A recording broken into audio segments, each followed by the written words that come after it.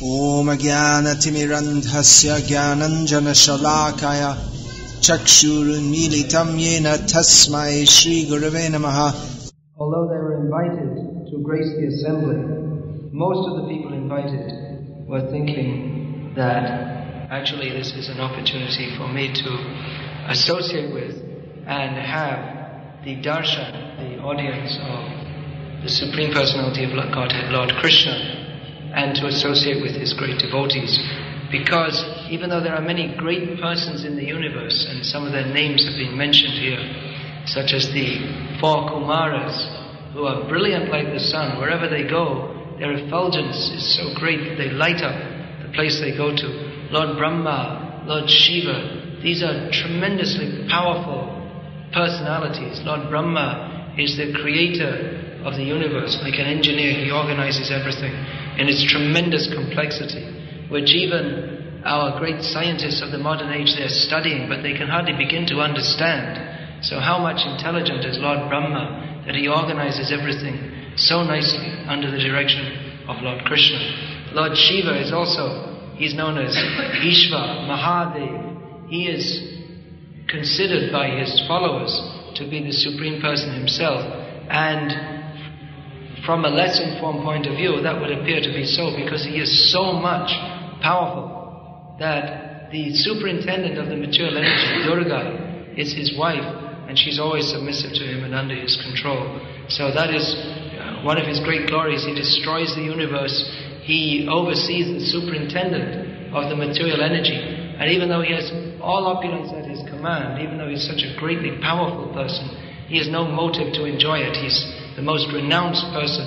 He simply sits under a tree. So that's an even greater glory of his, that he's so much renounced, which is quite contradictory to the great powerful so-called controllers of this material world who try to take power so they can enjoy life, and they have big estates and harems and so many big treasuries, and they like to show off their wealth. But Lord Shiva is so much renounced that even though he's so powerful, he simply sits under a tree and meditates on Sankarsha. So many great personalities came. Of course, shortly after that, the great kings of the earth will be fighting to show off their power. This is another display of the power of Maya, that even though they had the great kings of the earth, they were called to the Rajasuya sacrifice, having been dominated by Maharaj Yudhishthira and his brothers. They agreed to participate as subordinate vassal kings to Maharaj Yudhishthira. So they came, and even though they saw great demigods who were far superior to them, still by the power of Maya, that Ishvara Bhav, that feeling that I'm a great controller, the feeling that is inherent in the nature of a Kshatriya, when the time came for the battle of Kurukshetra, they also felt, now I will show you how great I am. You'll see in Mahabharata is described that they will be boasting among the Kshatriyas. Don't think that you're dealing with any small-time local king. I am not, and they will give a list of names of people who they think inferior to them. I am Karna, and he also finished, not very easily. So everyone likes to show their greatness, and the demigods also, they have a motive. They also like to feel they're great. That's why they're not in the spiritual world. They're servants of Krishna, but they're in the material world because they're serving Krishna, but they also have some motive to propagate their greatness and to show their dominating spirit and to feel I'm very important. They are sakam bhaktas. They have some material motivation. Therefore, they're serving Krishna very faithfully, but they're in this material world. So they all came together at this great Rajasuya sacrifice, which goes down in history as the opportunity to establish who is actually the greatest person. Because this question is going on since time immemorial. Even great sages may be bewildered as to who is the greatest person. We see that even the 4 Kumaras were present once in a great assembly, and many learned people were present, and they were bewildered as to who is actually the greatest person. They were thinking maybe it's Brahma, maybe Shiva, or maybe Vishnu. So they sent Bhrigu Muni to find out. You go and apply your testing process. Find out who is the greatest person. So he found out by, not exactly by testing the power, because from our vision, from our point of view, from our point of view within this material universe, the power of the three controllers, they may seem to be equal. Brahma creates, Vishnu maintains, and Shiva destroys. So it appears from our angle of vision that they may be equal, or it's very difficult to ascertain who is the greatest. And in the Vedic literatures also, the great praise is given also to Brahma and to Shiva, as much as Lord Vishnu practically in some parts of the Vedic literatures, or some places it may appear to be even more. So, muhyanti yat suryaha, even great demigods may be bewildered as to understanding who is actually the Supreme Personality of Godhead, who is actually supreme.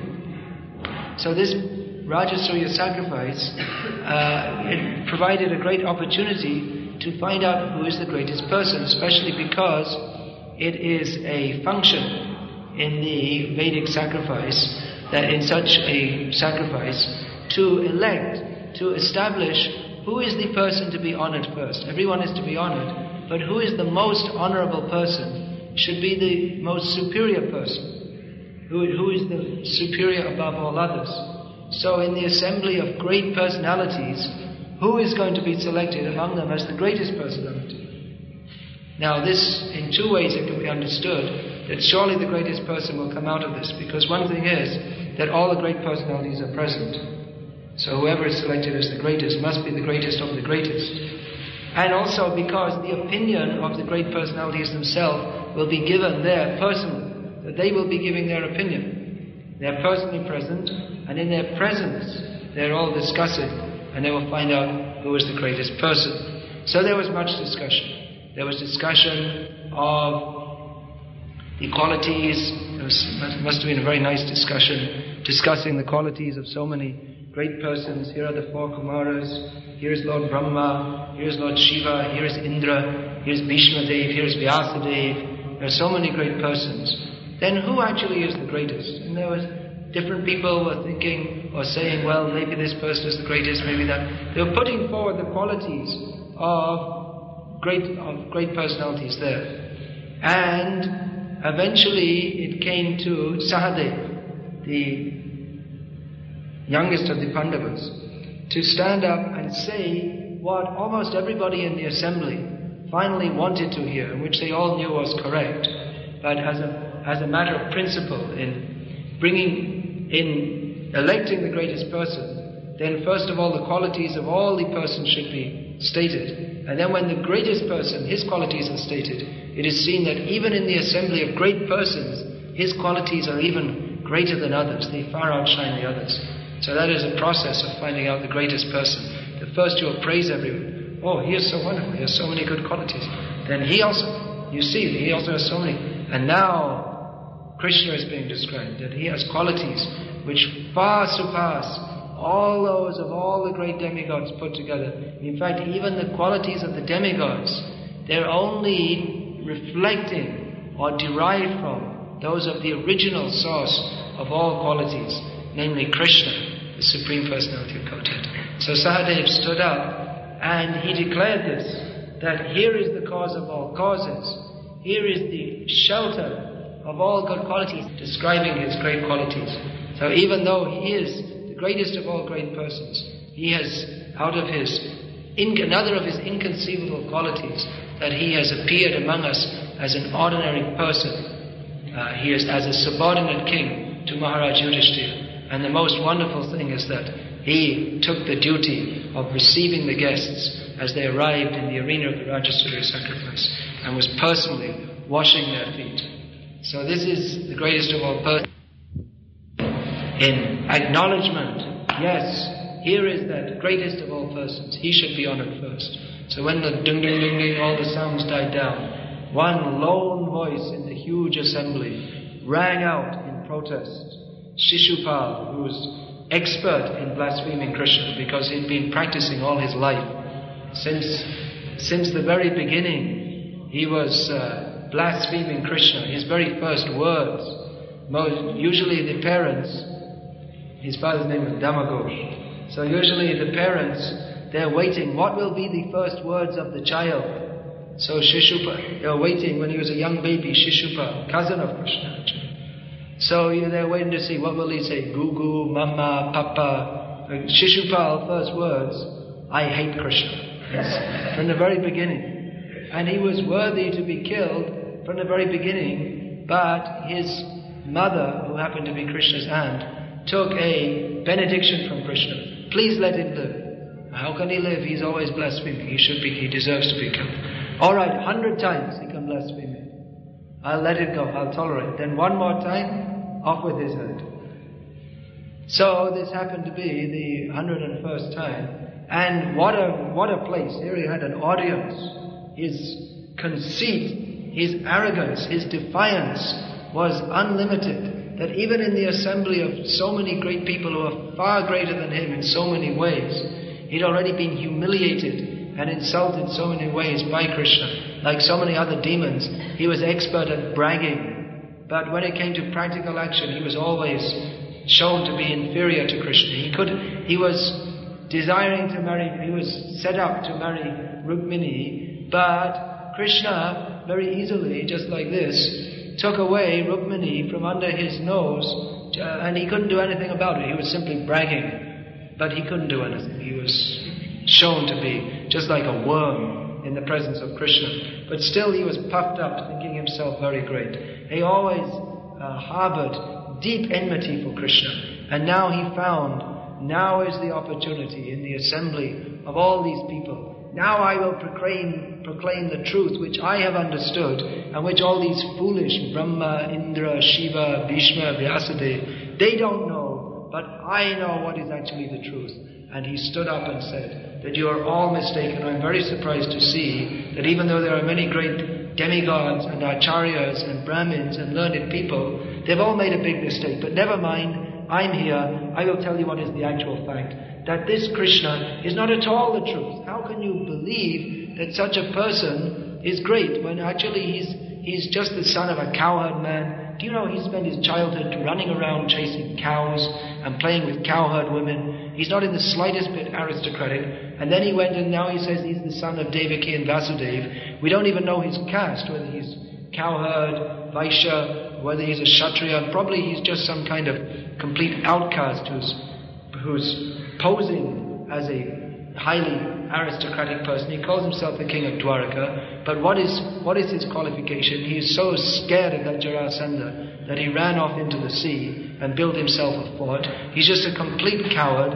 He's a weakling. He has no good qualifications, and you're all praising him. So, meantime, there was Kshatriyas, demigods, they're mostly Kshatriyas. Plus, anyway, there was going on since for a long time enmity between the devotees and the demons. So devotees were there, Bhishma was there, Bhima was there, Arjuna was there, all the Pandavas were there, and especially Bhima. He had a short temper and he didn't like anyone saying anything against Krishna. No devotee likes to hear anything said about Krishna. That's why sometimes people, they wonder, why do we call Mayavadis and atheists demons, rascals, nonsense, fools, kick them in the face? Why? Because we can't tolerate that these rascals are speaking against Krishna. Why should we tolerate?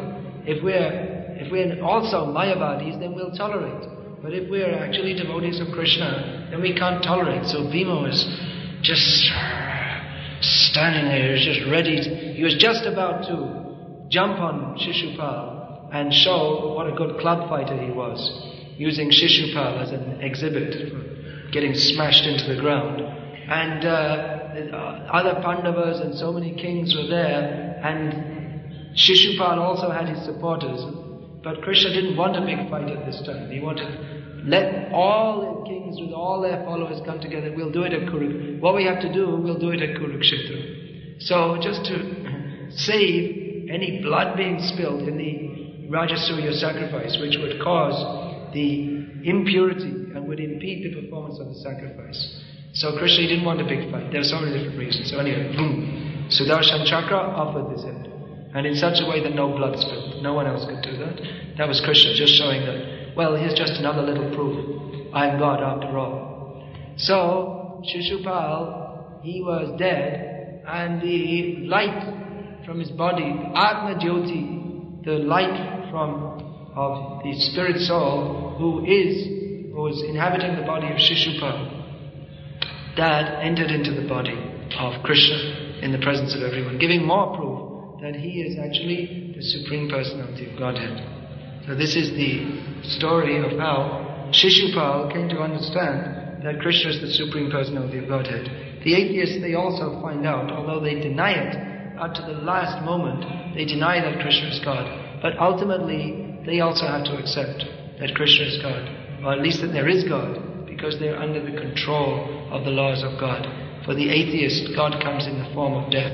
Mrityu sarva haraschaham. He takes away everything. Their prestige, their pride, their money, their position, everything they're so proud of and attached to. I am Shishupal. This is my kingdom. These are my arms. Look at them. I'm so great. People worship me. I'm so wonderful. Everything is taken away. So, the absolute truth, no one can avoid, because we all have an intimate relationship with the absolute truth. But better to be a devotee of Krishna. We cannot overcome Krishna, nor will we ever be happy in the attempt to do so.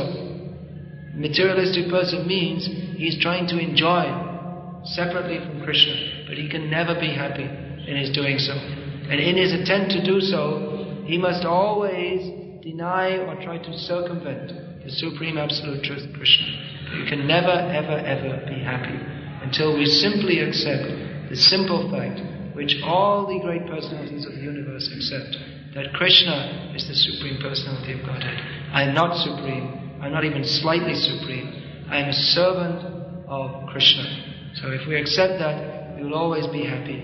And as long as we don't accept that, even though we may be dressed as devotees, even though we may be going on with a life of devotional service, unless and until we fully accept that Krishna is the Supreme Personality of Godhead, I am simply meant to serve Him through the agency of His devotees. Until we come to this point, there is no question. Nasa siddhim avapnoti nasukam na param gatim. There is no question of happiness. There is no question of perfection. There is no question of achieving the supreme goal of life. So there are two kinds of people. Dvobhuto sarga lokesmin daiva asura devacha Vishnu bhakta smrito daiva asuryas tadviparyaya. There are two kinds of people. There are devotees and there are demons. Devotee, what is his qualification?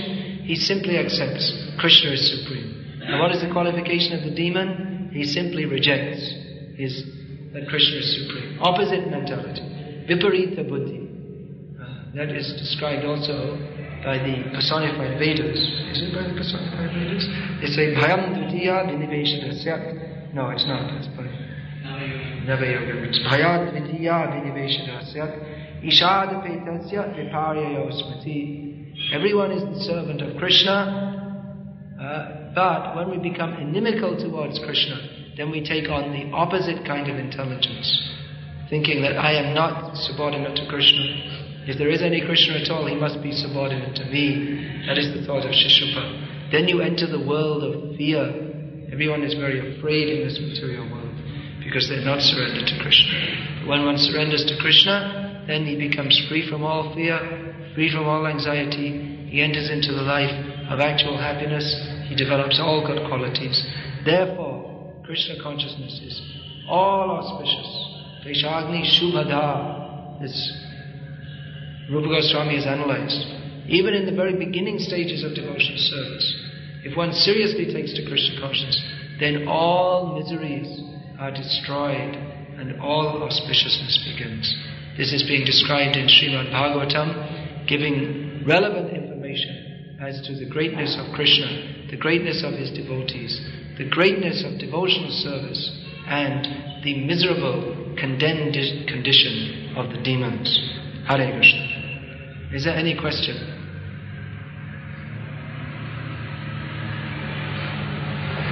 Not a question, but a comment. At the solar eclipse, when Krishna and all of the other personalities have gone to Kurukshetra to make the eclipse, Krishna met with his father, sometime he was instructing him, and he foretold all of these incidents that were going to take place, saying that Maharaj used to hold this Rajasuriya Yajna, I would be chosen as the recipient of worship, and I would be opposed by Sistapala, and I would stand and kill him. And then he foretold other incidents that would take place after the Rajasuriya, such as going back to Dwarka and killing Kalpa, and such as this. So this is just another point to clarify Krishna as being omniscient, knowing all things, and his supremacy over all. Jai, this is the pleasure of the devotees to discuss how great is Krishna. Question, 2 questions. Someone can be pure devotee and can be free from anxiety, but it may happen that he will have some disease, or he can break his leg or something. This is past karma, or? If a pure devotee breaks his leg, is his past karma? No, you see, even in the pastimes of Lord Chaitanya, one devotee called Bhagavan Acharya, he was lame. So Bhaktisiddhanta Saraswati Thakur was asked about this. He said he's always, in every pastime, every time Lord Chaitanya comes, he comes and he's like that. That is his eternal form. So a pure devotee, he's not suffering from past karma, but he may appear to be like especially in Lord Chaitanya's Lila, he may appear to be like an ordinary person. Gaur-Kishore Das Babaji Maharaj was blind. So there may be different reasons for that. One reason is that he may be taking the karmic reaction of disciples. Another reason, the devotee shows that even in the midst of apparent difficulties which would depress a materialist, he remains always happy remembering Krishna. Another point, he shows in his life that even in spite of all material difficulties, it's possible to remember Krishna. That is not impeded by any material circumstances. This Chaitanya Bhagavat, Vrindavan Das Thakur comments, Jato deko Vaishnava Bevahar Duk Nishchoy Jane Hote Ho Parananda Sukh. He said that if you see a devotee, he appears to be unhappy or in difficulty, you should know that actually that's not any unhappiness for him, but he's always experiencing the highest transcendental bliss.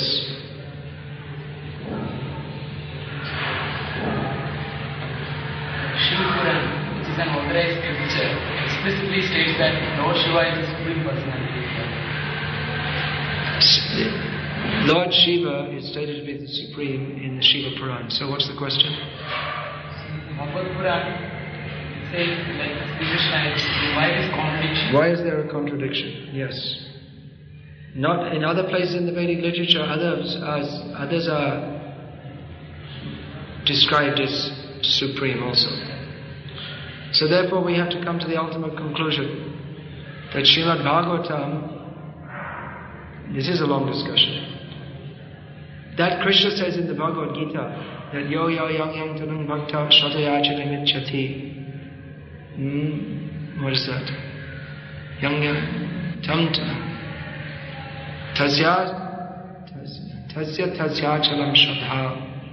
That if someone wants to worship a different demigod, I give Krishna is the super soul in everyone's heart. So he gives them that achala shadha, that immovable faith that this person is supreme. Tasya achalam shadha. I give them. I'm forgetting the last line also. Tameva vididhamyaham. I give them that intelligence. Because they want that. So similarly the Vedic literature is for people at different stages, different people are said to be supreme. Because that may be good for them at a certain stage. Therefore the Vedic literatures have to be understood through acharyas, who give the conclusion of the Vedic literatures. Now one thing is that is accepted by all followers of the Vedic literature, that Bhagavad Gita, that is the essence. And Bhagavad Gita is very clearly established that Krishna is supreme. Again we see Bhagavat Puran, which is compiled by Vyasadeva in its maturity, which is therefore considered as the topmost evidential scripture, the topmost evidence. And that very clearly establishes Krishna as supreme. An example is given that as long as one's living in the village, he may think that the sarpanch, you know this word sarpanch? Yeah. He may think that the sarpanch is the supreme person. As long as his consciousness is confined to village consciousness. Then if he goes to the town, he sees the mayor of the district or whatever it may be, or he may see the DC of police, district commission. So he may think that the DC is this, then his consciousness expands to district consciousness. So he thinks that he's the supreme person. Then when he becomes aware of the state, then he thinks that the chief minister of the state is supreme. Then when he becomes conscious of the whole country, then he may think that the president of the country is supreme. Then when he becomes conscious of demigods, he may think that Lord Shiva is supreme. So actually, and then when he becomes conscious of Krishna, then he becomes Krishna conscious and goes back to Godhead. So as long as you're at the Sarpanch level, there it's announced, Sarpanch is supreme. He is supreme within a limited circle. DC is supreme within a limited circle, which is greater than the village circle. But when you come to full consciousness of the absolute truth, surpassing even the boundaries of this universe, then you come to understand that Krishna is the supreme. Maharaj, when you say this shloka, you say this sevam kaya jivadam is the service, the conditions also of service, and the learning is real is Krishna. But the Rupa Goswami says sevam kaya jivadam means engaging the tongue in chanting and tasting prasadam. This can realize Krishna. How is the difference? There's no difference. Sevan mukhehi jivado. Beginning with the tongue. So first you chant Hare Krishna. That's the beginning of devotional life. But then there are so many other things too. What's the problem to understand? Because you're not Sevan mukh, you can't understand.